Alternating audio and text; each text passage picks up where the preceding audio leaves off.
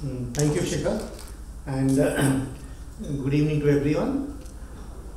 And thank you very much for inviting me to this occasion.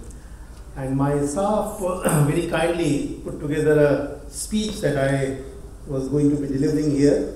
But I'm taking a unconventional route. I am getting rid of this speech, and I'll ask you if you have any questions to ask me, because I was told that there was a lot of spirited discussion this morning, this afternoon. So maybe I'll start with a few questions that you have, and maybe I'll try to respond to you. And let's keep it short, because I don't want to be in between the rewards and you. So let's let the rewards and the actual evening begin. And let me just respond to some of the concerns that you might have about our scheme. So who wants to start? 5 questions, okay. So you keep the count. So at the outset, I would sincerely thank you for taking questions. And we are very, very proud of your government's achievement or your achievement so far. But Ayushman Bharat, I am very, very proud to support as an Indian. But it doesn't take into account that Indian healthcare system is very, very complex. In fact, earlier in the day I was talking about, there are 5 types of healthcare system which caters to the healthcare industry in India. I'll just mention so that you understand. One is medical college hospital, where people are treated by medical students. One is government hospitals, where government doctors are treating the patients. One is a neighborhood nursing home. Most of them are owned by one of the doctor couple, and they may or may not be NABH accredited, and they cater for the neighborhood people in a different way. And one is charitable hospitals like Saint Martha, Saint something like that, where the government has given free land, so they subsidize the treatment. The last sector is the corporate sector. Now, all the 5 entities cannot treat the patient at the same cost because of various reasons. For example, if you take into my account, I am a founder chairman of a group of hospitals called Cloud9, and I pay a rent of 30 lakhs per month for one building, which means whether I do anything or not, per day I am incurring 1 lakh charges. And if I divide by the number of patients I see, there is no way Ayushman Bharat I can accept. So I wanted your opinion of one bill fits everybody. How can we cater? Now, at the same breath, I was just telling my colleagues that we are not looking for extra money from the corporate sector, but there has to be some give and take. I am willing to treat patients at Ayushman Bharat rates, but in return, we should get some sort of tax breaks or recognition or something like that. I just wanted your opinion, sir. Okay, number 2. No, because I'll not go question by question. I'll get the sense of the house here and try to respond all of them together. And I promise that I'll try to respond all questions, but let them all come together. Okay, number 2. Dr. Bhushan. Yeah. You're asking a lot from members of the private sector who effectively carried a lot of the load for the government for healthcare, especially over the last decades, to foot a lower bill. How are you going to help us make our costs come down? Because at the end of the day, I don't see my doctors, nurses, allied health guys willing to take a lower salary just because Ayushman Bharat has rolled up. And I clearly don't see in Tamil Nadu my water costs or my electricity costs coming down. So how are you going to help us make our costs come down? Okay. I beg your pardon, sir. Yeah. We just request audience members to keep their questions shorter, please. Thank you. Over to you, sir. Question number 3. Is that all? No. That was easy. So just taking off on what Sam just mentioned, recently there was a news story from Kerala where the state of Kerala has joined already the scheme. But two of our referral public hospitals, the Regional Cancer Center Trivandrum and the Sri Chitra Tirunal Institute of Medical Sciences, they said that we can't afford to join the scheme because unless the state subsidizes or gives some allocation and reimbursement. So the dilemmas that we find public sector units shying away from the scheme, in fact it should be the other way around. So there is a real problem, and many of us were really hoping against hope with Madam Sitaram's budget that we were really looking at that allocation from the interim to what really happened, but the number never changed. So we are in a state, catch-22 situation. The concept and the idea is wonderful, but we were hoping that in this 5-year regime, that how do we fund this scheme, and how can all of us join hands to make it really a practical, sustainable model long term?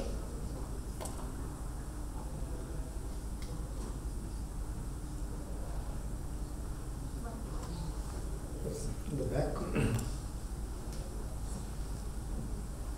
Yeah, good evening, sir. I am Dr. Neeraj Uttamani. I am medical director at Holy Family Hospital. I come from Mumbai, where most of the hospitals are, charitable hospitals. There is a certain obligation of charitable hospital. 10% you are supposed to keep beds for total free, and 10% of the beds you are supposed to keep for subsidized patient.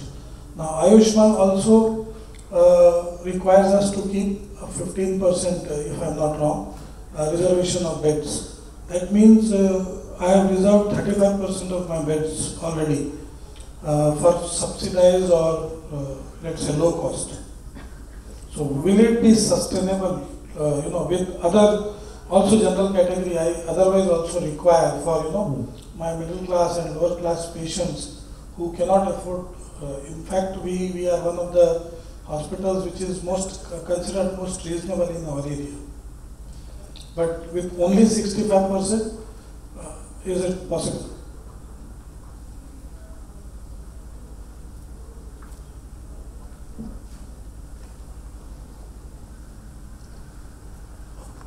Very gracious of you, sir, to accept our questions. Thank you for that. My question is more about government programs and how Ayushman Bharat is solving the problem of payments from the government. I believe there is a payment gateway program, but at the end of the day, if the cost of doing healthcare and the cash flow is restricted, that creates other advanced complex problems when the cost itself is low. And if that is not solved, it will create a scarcity of funds for anybody to do anything actually. So how do you think this is going to get resolved?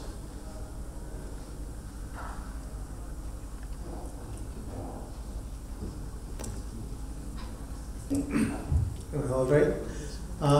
Good evening again. And just as a background, this scheme, of course, covering. Sorry. One more question. One more question. Okay. All right. Sorry, sir. Good evening, Okay, sir. this is the last one. Let's Sir, I am Neeta from Godrej Hospital. Actually, first of all, Rajiv Gandhi, then Mahatma Phule, and then now we are going to start with Ayushman Bharat. Actually, these schemes all are okay, but our hospital protocol is to give quality health care to the patients. And your government is specifying some specified amount. This much amount only you have to pay for the patients, you are going to get this. In that amount, it is not possible to provide quality health care for the patients. Then, for that, we need some solutions. Okay. Thank you, sir. Thank you again. And there is a common thread going in all the questions that were raised. That was that how can private sector effectively support our scheme without cutting corners, without compromising the quality with the rates that we have. For that, also we need to understand the background of this scheme.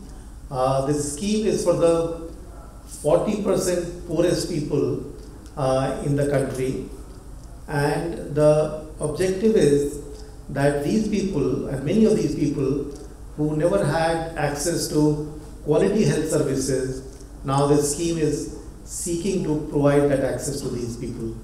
So in a way, this presents a huge opportunity for the sector, not only the kind of audience we have here, but in the entire ecosystem, whether they are from insurance companies or TPAs, ancillary sectors, pharmaceuticals, devices, IT, of course, health sector, that in years to come, we'll have these 500 million new people, or even if you think that 50% of them are being serviced now, 250 million new people coming to the market.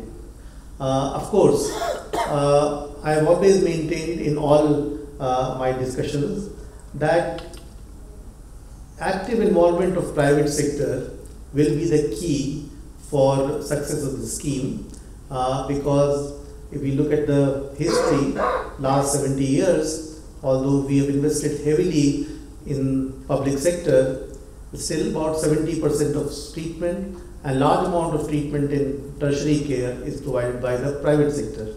And one of the objectives of this scheme was to open up this huge capacity in the private sector for the poorest people.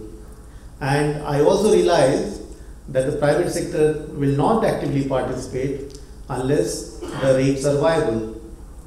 And the original idea and the philosophy of this scheme was that we'll move this whole system right now from high margin, low volume model to a low margin and high volume model.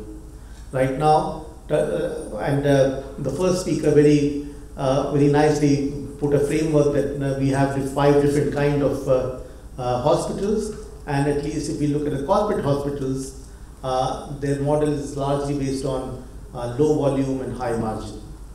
And if you go down the chain, of course, that changes. And we've been implementing the scheme now so far for 9 months. And 9 months have given us a lot of experience. And one thing that we've seen is that at least for some of these hospitals, not all 5 sectors, all 5 type of hospitals, some of the hospitals actually have been very actively involved in Ayushman Bharat. And just to give you some numbers, in last 9 months, we have had about 32 lakh admissions, which is not a small number. And we've had about 8,000 private hospitals which have been paneled with us. Again, that is also not a small number. And we have committed more than 4,000 crores, close to 4,500 crores. And of that commitment, 2/3, about 3,000 crore, has gone to the private sector. Therefore, I can say that with all sincerity at my command, that private sector has so far very actively participated in this scheme, and they have been part of this initial success that we have with the scheme. But am I happy with this? Am I satisfied? Probably not, because I would have thought that maybe there would be even bigger participation from private sector, and I can still see reluctance among certain section of private sector to be part of the scheme, and we are hoping that in the time to come we can overcome that. Now, coming to some of the questions, whether right now the packages are viable, whether they provide enough resources for hospitals to provide quality care.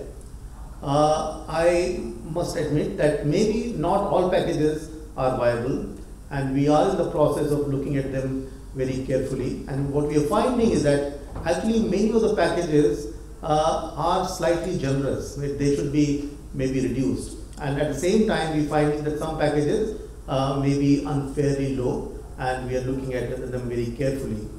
But if a hospital is looking at these packages as a big package, then obviously some packages they'll make money, in some packages they'll lose money, but overall I have a feeling that if you are providing care based on all different mix of health conditions, probably overall you might be breaking even. But again, that's an assumption that we have, and we want to further validate that assumption as we go. There was also a question raised about how can we make sure or help hospitals in reducing costs.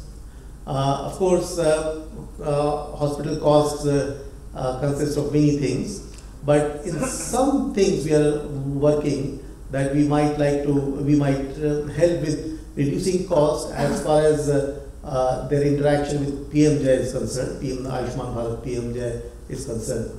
We will be during the course of a year having some collective bargaining with the suppliers of devices and implants, and also with the pharmaceutical industry, where we will try to negotiate the prices of these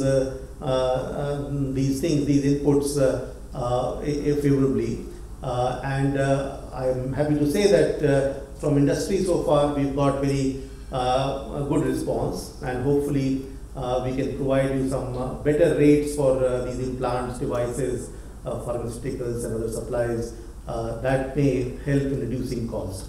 And we are also looking at the system where we can define the cost can be segregated based on devices and procedures separately, so that we can ensure that as the prices of devices go down, we also reduce the package prices based on that. So, of course, we can't directly help you reduce the prices of your labor cost or your water and power bills, but in the process, maybe in due course, we can work on those issues together with you and with the Ministry of Finance in terms of the breaks or tax breaks that we might work, because see, those issues are beyond the purview of our ministry or NHA, but nonetheless, since they directly impact on the cost and the budget that we have,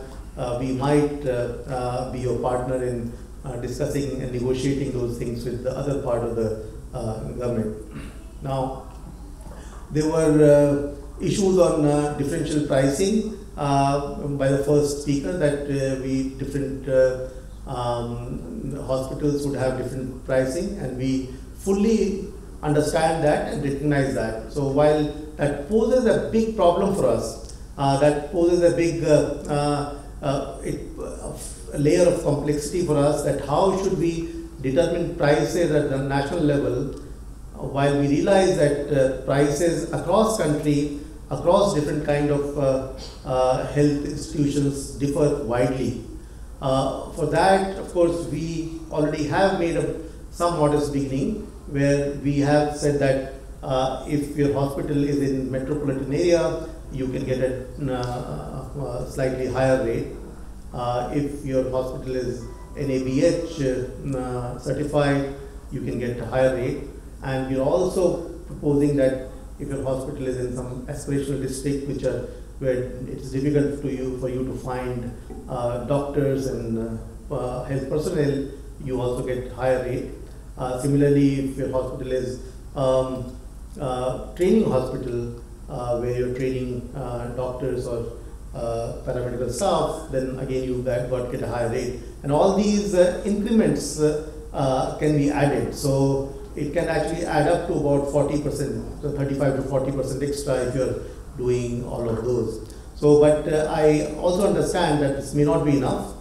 And again, that is the purpose of the review which we are undertaking. And we are undertaking this review with a lot of sincerity and openness. And later this month, we will be having a meeting, and we'll also be consulting with widely with the industry and other stakeholders on that. But again, please don't expect a huge change in these rates, because there is a trade-off between, of course, providing higher rates and sustainability to the scheme. And again, there will be a view that we need to have a greater learning or inputs from the implementation as we go along. And as I mentioned that whenever we discuss this issue in the corridors with Ministry of Finance and others, they always come back asking that why do we need to change the rates when 2/3 of your 32 lakh people, more than 20 lakh admissions have come from the private sector. So obviously there is a private sector group which is finding these rates viable and has been part of a scheme. But again, we have to see it very in a more subtle way and find that what kind of support we've got so far, and if we have to provide support for tertiary care and more than tertiary care, if that kind of support is forthcoming so far. And also we have to see from future, because right now we realize that supply of health services in tier 2, tier 3 cities, rural areas is lacking, and whether these rates are sufficient to attract investment from the private sector in these areas and expand supply as we go along.